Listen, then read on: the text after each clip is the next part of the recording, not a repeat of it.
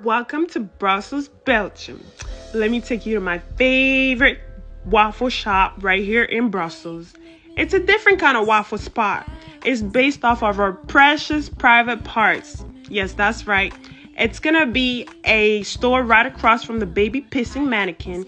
You know, I did my own research on what this baby mannequin stands for.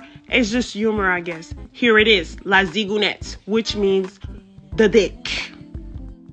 One thing about the store is that you'll notice it by a group of people, just a bunch of people always standing in front of it, looking super impressed by the dicks and kitties right in the front, advertising it, right? But for me, I went in and got me a Nutella waffle.